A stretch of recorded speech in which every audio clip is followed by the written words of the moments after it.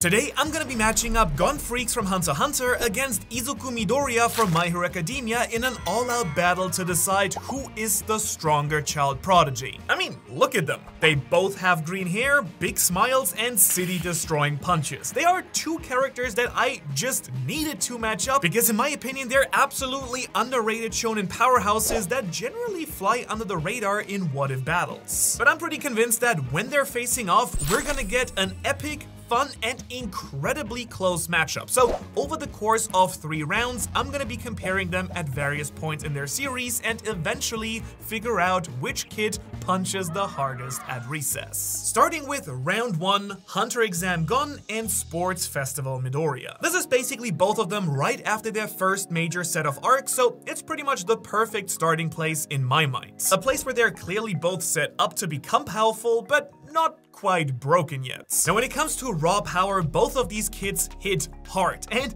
I mean really hard. At the Zoldyck Mansion, we see that Gon is capable of moving 4 tons without any extra power boost from any Nen. He's also capable of injuring Hanzo, the strongest fighter in the Hunter exams, someone even stronger than Killua, a trained assassin. We also see Gon completely destroy a stone-thick stone pillar in a single punch during his standoff with Kanari at the Zoldyck Manor as well. And Gon is also a master of the fishing rod, able to manipulate it completely at will, extending his reach and effective range by several meters. Now, I don't think that this is gonna be too relevant in this specific matchup, but if Midoriya is looking to go big bass fishing after their battle, I'm pretty certain that Gon is gonna clearly win that one. And while all of that is truly impressive, don't count Deku out just yet. Thanks to his training and the insanely broken quirk One for All, he's able to destroy massive robots and level entire buildings with a single punch. I also crunched the numbers on this a bit, and based on my expert level math skills and extensive research, aka a few really well done Google searches, I managed to calculate his feats in his battle with Todoroki. And I found out that the UA Sports Festival Arena is roughly 300 meters tall. Now, Todoroki is actually capable of making ice walls that scale to that same height in his battle with Midoriya, and we do see Deku with one flick of a finger destroy these massive 300-meter tall ice walls. Not only that, he keeps doing it time and time again until all of his little fingers are completely busted. So yeah, I think it's time now that I mention what I believe is actually gonna be the biggest factor in this entire fight: the backlash of Midoriya's raw power. And it's actually one of my favorite parts of his character design early on. I mean, he has this crazy broken power, but needs to be very strategic in how he uses it because he isn't fully trained physically for it yet, and every time that Midoriya taps into One for All, with only a few exceptions, he ends up breaking fingers, arms, or hands. And yet somehow he keeps immense focus despite all of this pain and even breaks some of his fingers a second time. And so I think that if a matchup lasts long enough, this could actually be his downfall, but his explosive power makes him really strong in the short term. But I'll come back to how that's gonna affect him in just a second. For now, I want to talk about speed and stamina, something that these kids are really gonna need. And since we sadly don't have their standard middle school running test scores, I had to measure these stats another way. Luckily though, I remembered that both the Hunter exam and the Sports Festival have both stamina categories, and for the purpose of this video, the first trial of the exam and the obstacle course in the first round of the festival are perfect for comparing these two, I think. Miss Midnight here, my personal vote for the top 5 hottest teachers in anime, by the way, confirms that the race is a 4-kilometer race. And unfortunately, it's pretty clear that Midoriya is not fast enough to win that very race, so he resorts to some very smart, quick thinking to win instead. And we also know for a fact that he can do a 50-meter dash in 7 seconds when he enters UA, a pretty average score, I'll say. But without shattering his legs, he's not very fast, which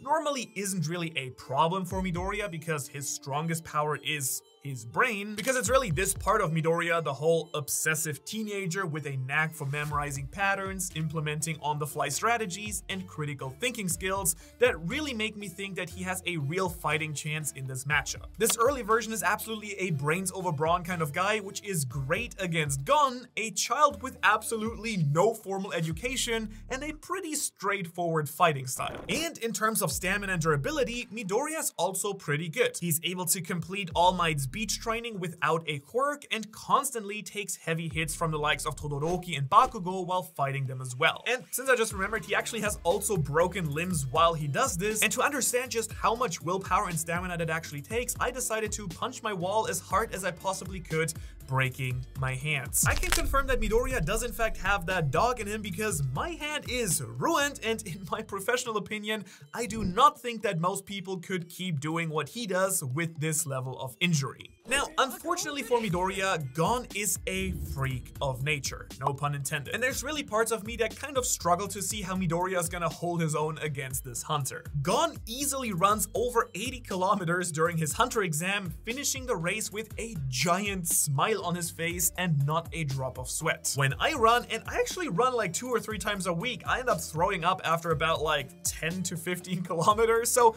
needless to say, you're absolutely killing it, Gon. And you're also incredibly fast according to both Kurapika and Chairman Netero. In fact, early Gon forces Chairman Netero to use both hands in his little trial, a full speed game of keep away that lasts for over 3 hours. I guess sometimes you just have to run headfirst into your problems until you win, even if your opponent is just way smarter than you. No, literally, a headbutt is actually how Gon pushes Netero to use both his arms and proves that sometimes bronze can be greater than brains. Quick side note here, some may think that this is a clever strategy, but I think it's Gon being pretty dumb and Netero being cautious to not hurt the kid whose sole focus is breaking his ribcage, regardless of if he crushes his own skull in the process. But that's just me. So, with that being said, surely he'll be able to handle Midoriya then, right? I actually think it's gonna be close based on everything that I've laid out, so let's find out in their first matchup. Our first round here is set up to be a brutal battle of just endurance. Midoriya is definitely way stronger in my mind, but Gon's other stats are truly nuts in comparison. So the question is, can Midoriya take down Gon fast enough, or will this little hillbilly here prove to be too much for the future #1 hero? Let's find out. Round 1. Fight! Midoriya is on his way to the train station so that he can make it to school when he comes across Gon Freaks, who seems to be somewhat lost. When he goes up to offer him directions to school, Gon surprises him by telling him, "School is for nerds. I'm trying to find Heaven's Arena." And well, of course, Midoriya can't let that one slide. A child like him needs to go to school, so he grabs his arm and decides to bring him to class. Unfortunately, Gon doesn't really like that too much and pushes him away. "If you want me to go to school, you'll have to drag me there." And so, inevitably, their match begins. Midoriya leaps in, trying to read which way Gon will go, but his speed is just too much. He rushes around their little train station, pushing Midoriya around. And eventually he just unleashes a massive punch into the subscribe button. Oh, well, now on top of bullying Midoriya, Gon gets access to the wonderful content here on Tanuki Tales. Maybe you can get that too. Anyways, back to Midoriya, who's getting harassed by a middle schooler right now, and eventually he gets his bearings and remembers his matches against Bakugo. He's able to read Gon's next move and grabs his arm. Midoriya activates his quirk and then slams Gon into the ground, shattering the pavement and breaking his own arm in the process. A bit overkill maybe, but surely this kid is now out for the count, right? Wrong. Gon shakes his head and just gets up. In his eyes, they are just getting started here. He then lays a quick combo of attacks into Midoriya's stomach. Midoriya, with one last attempt, claps his hand and tries to blast Gon into the wall at the cost of breaking his own wrists. And Gon is actually launched back, shattering 3 walls in the process. The train station is absolutely ruined and their match is complete. From the rubble, Gon Freaks gets up and hops on the train, leaving a broken and defeated Midoriya on the ground. And to make things even worse, he then turns around and says, I didn't even need to use my fishing rod. A quote that is going to haunt Midoriya until their next match, because he knows now that that next matchup is gonna feature that fishing rod, and he'll need a very special ability to combat it. And honestly, I think that the very sad truth of round number 1 is that with his huge body breaking limitation, less fighting experience, and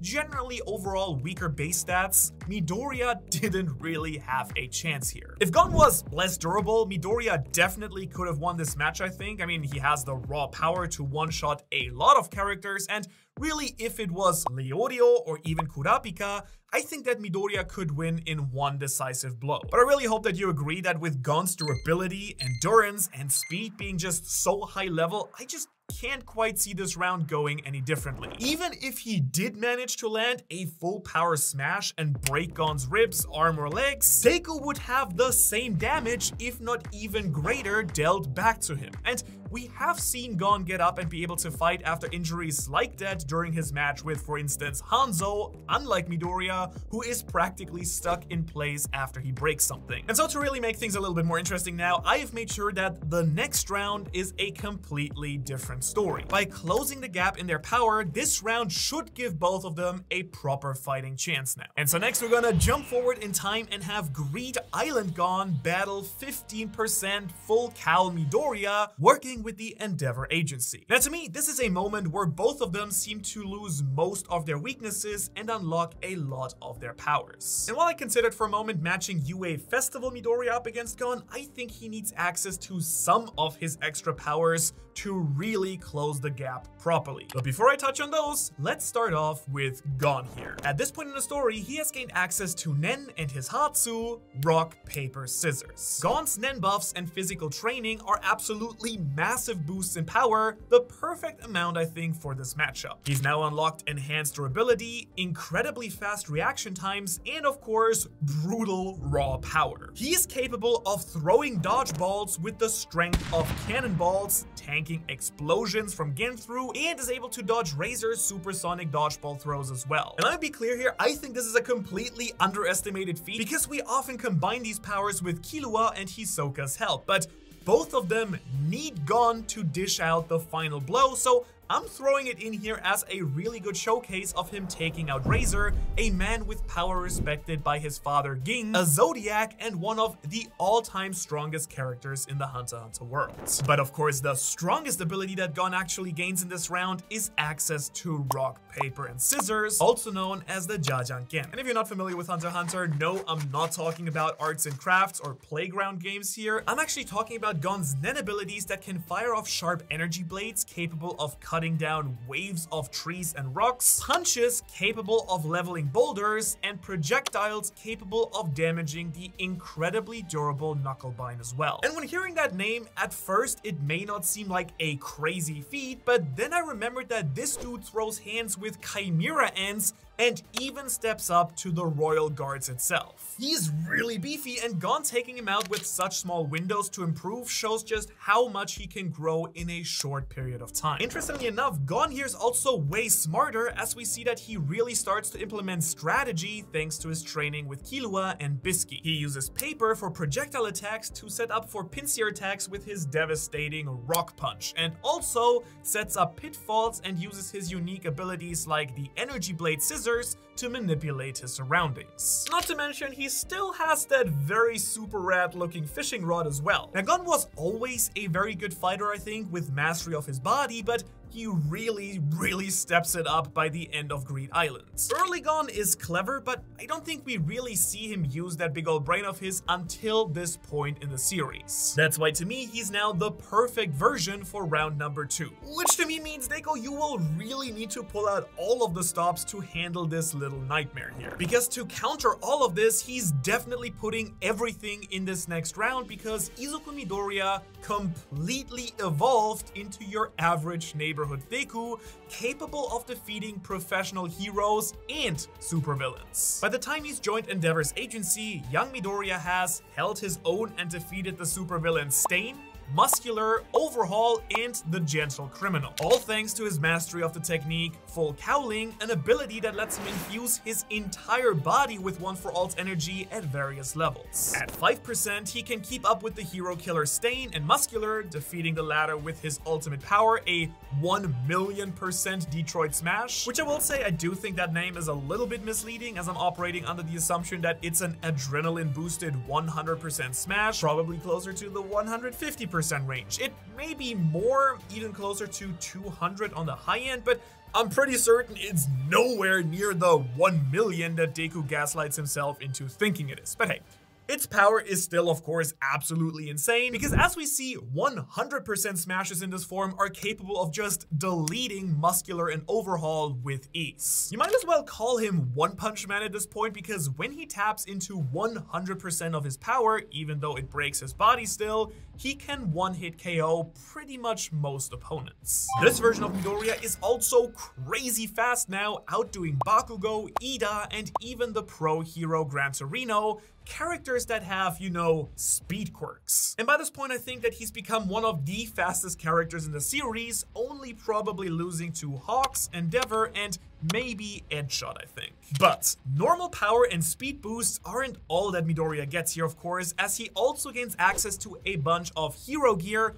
multiple fighting styles, and yes, even 2 new quirks. With Shoot Style, he can now kick massive stone spikes or heavy iron balls at enemies. He also copies Bakugo's fighting style, moving around the battlefield with expert level speed and precision, and on top of all that, he also gains access to the truly sick power of the Air Force. No, not these Air Forces, Air Force, the refined version of his flicking power that used to destroy his hands. Now with special gauntlets and gloves, Deku can actually channel smaller percentages of power into pressurized air, launching opponents and even boosting his speed when he uses it to move around. Something that coincidentally works incredibly well with his 2 other quirks, Black Whip and Float. Really long story short here, One for All basically manifests multiple quirks inside of Deku. As I said earlier, I think that he really needs those powers in order to properly match up against Greed Island Gon, since they push him into the realm of truly powerful and not just, you know, kind of average in his own universe. So in this round, he can now also use Black Whip, energy tendrils that kind of work a lot like Spider-Man's webs, I guess, giving Deku the ability to move around even faster by swinging and pulling on these ropes. They can even restrict anime movements or grab onto rubble and be used as makeshift ball and chain. And he also uses Float, a quirk that, shockingly, who knew, lets him float. And so with Air Force, Float, and Black Whip, Deku can fight safely in the sky and rush down opponents from every single possible angle. So the real question is, can he actually defeat Gon with all of these broken new powers? Or will the Nen-boosted Demon Child crush the young hero a second time? It is now time for round number 2 to begin. Round 2. Fight! It's been now over a year since Izuku Midoriya was manhandled by a child in a train station, and he has been training non-stop to bring him to class once and for all. He has used all of his resources to track this child down into a grocery store parking lot, and even did the unthinkable and called in sick from class. And arriving, he sees his green-haired rival, Gon Freaks, eating a mango. Stop wasting your potential and train with me! Become a hero! Midoriya yells out as he leaps into the sky, unleashing a Black Whip at Gon. But Gon saw this coming with his Nen and quickly threw out his fishing line, clashing with the Black Whip and securing his fruit. It's been a while! Let's do this! Gon yells as he runs towards Midoriya, throwing out blasts of paper to bring him closer to the ground. The two clash as Midoriya uses Air Force to bounce around the parking lot and counter the paper. But Gon is really fast. He's closed the gap and sliced off his gauntlets. Without access to refined Air Force, this battle is a lot harder. But to do this, Gon got in way too close and multiple Black Whips stretched out to grab his legs now. He quickly cuts them off, but he's now left wide open in the air. Midoriya screams out, Detroit! Smash! And lays a heavy punch into Gon, and then another one, and another one. With full cowling, he now unleashes a flurry of punches and kicks into the small child, launching him into a grocery cart. He then quickly ties him up with the black whips and drags him off to UA, where he intends to enroll him for their summer courses. Meaning that, yeah, round 2 is finished, and the winner, I think, would be Izuku Midoriya. That's right.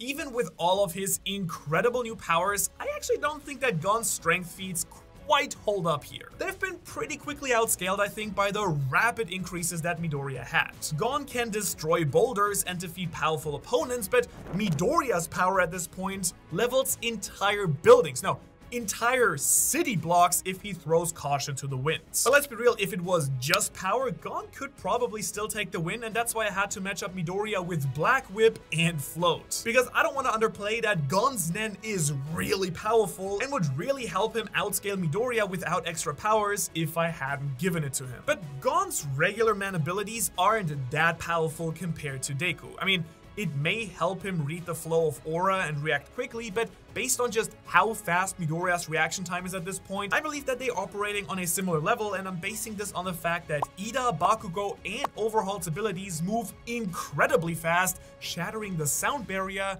and Midoriya is still faster than all of them. But then again, if you make the argument that Bakugo actually won their fight, then Gon may have faster speed feats based on Razor's cannonball throws, I guess. Luckily though, if you're not happy with this result, it's not over yet. We have another round, and let me tell you, it's a true battle of demons. I'm talking full power adult Gon versus 120% Midoriya, because I wanted to really match them up at the strongest possible form that we've seen them in either of their stories to fully decide which little green man is the most powerful. And this time I'll go over Midoriya first, since he was way more bells and whistles, and I'm pretty sure that he's gonna need all of them against adult long-haired Gon. So Midoriya, at the end of the series, he's actually only capable of accessing 45% of One for All's true power at any given time. But that's actually okay, because his quirks Fajin and Gear Shift help him go even further beyond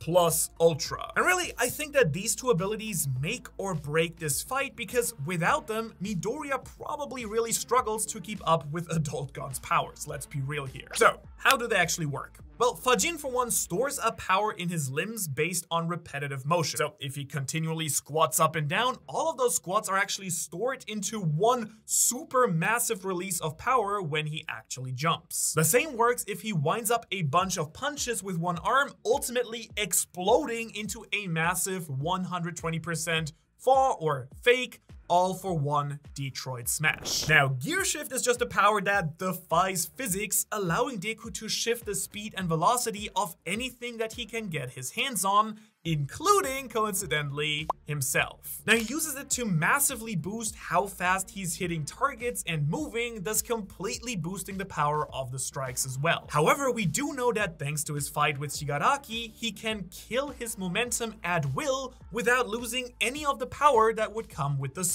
Which basically just means that Midoriya can go super fast to build up a lot of power and then decide to stop moving all of a sudden altogether to fake out his opponent, and then continue in faster gear to destroy his enemy completely. And correct me if I'm wrong, but I personally think that the show kind of makes it clear that the most devastating combination in his arsenal occurs when he's using both of these moves alongside the Black Whip to create the Detroit Smash Quintuple, a smash whose power is at 500% of his maximum outputs. And somehow I'm still not sure if this power would be enough to actually defeat adult Gon, so in case he does need to use his other tricky quirks, let me quickly break them down for you as well. First, Smokescreen is an ability that lets him unleash a massive wave of fog to basically blind his opponents, but with his advanced Nen, Gon should be able to see right through this. I kind of thought that it would be useful, and then I remembered Gil, the ability to concentrate Nen into eyeballs, and that just completely undoes the usefulness of this specific power, I think.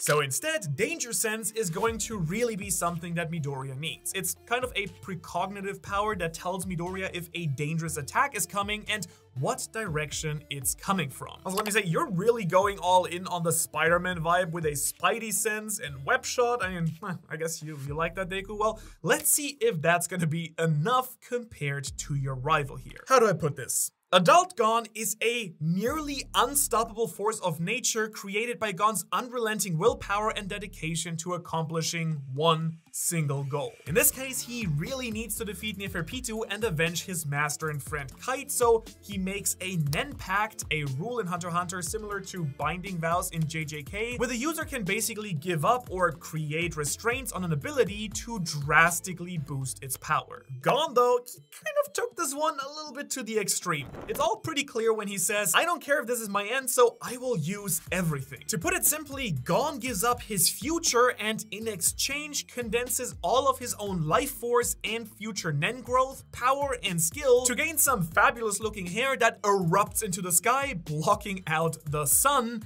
and also gains a form designed to murder Neferpitou. In their words, it is a power that rivals even the Ant King Meruem and exceeds Chairman Netero, who is the strongest hunter in the world. And in fact, those two are going to be how we're gonna try and scale this adult version of Gon, since he's only on screen for a very short time in the story. In their battle against each other, the Chairman and Ant King move at near light speed, scaling above Neferpitou and Godspeed Killua, and have power capable of destroying entire fortresses in a single blow. A single punch from Meruem shook the entire ant nest moments after he was born and took thousands of full power attacks from Netero without showing real signs of damage. The only thing capable of killing Meruem was a poor man's rose, which is basically a miniature nuke. And to bring this back, this is the level of power that Pito scales adult Gon to. Now, from Gon himself, we see him one-shot the Royal Guard member Pito with a single kick and then destroy a massive section of the forest around them as he continues to unleash Jajankens into their corpse. So, this is what you're up against, Midoriya. Can you actually handle that? Round 3.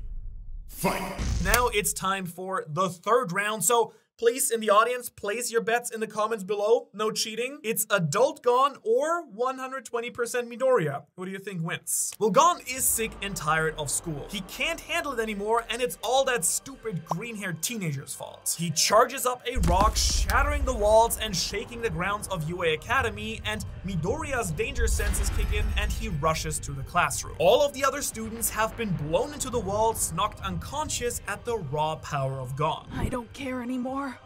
I'm going to destroy you at all costs, Deku.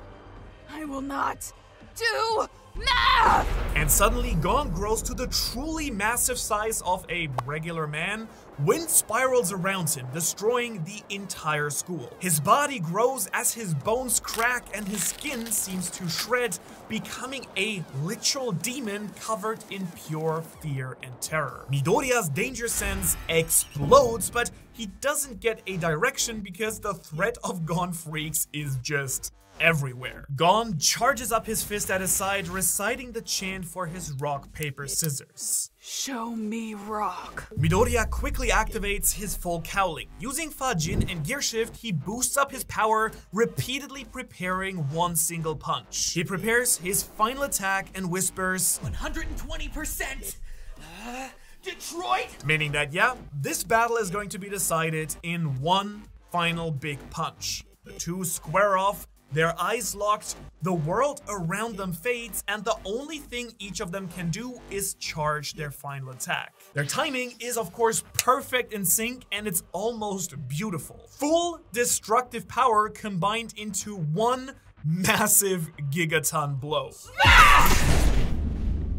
A massive explosion destroys all of UA High School, killing everyone inside and causing a magnitude 9 earthquake. Dust, debris, and smoke erupt as if a volcano had just erupted. However, at the end, only one fighter remains. Crawling out of the shattered school rubble, a green-haired boy stands up. With one arm missing and no smile on his face, Izuku Midoriya stands tall. I'm sorry.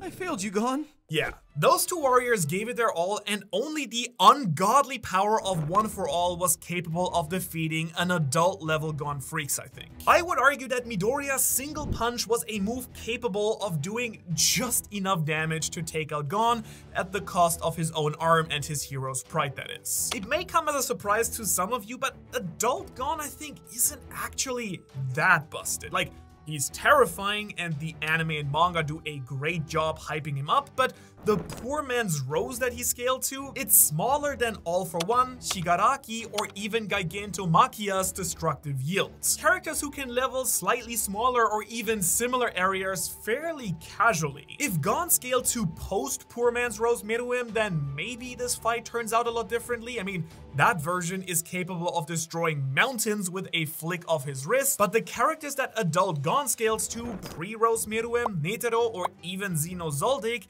they just don't have the same city-destroying powers of some of the My Hero characters. But in a strange way, Gon did win part of this matchup. You did it, kid, you got out of school. But I do wonder, where does your rock scale against other insane ultimate abilities in anime? And of course, what about Deku's Smash? Is it stronger than Saitama's Serious Punch or Luffy's Byrongan? Well, to find that out, you need to watch this list breaking down the strongest ultimate moves in anime and manga, so you can truly find out where the Detroit Smash quintuple and rock scale against universe-destroying gods and fiction-controlling high schoolers. Thanks so much for watching, and I will hopefully see you in the next one.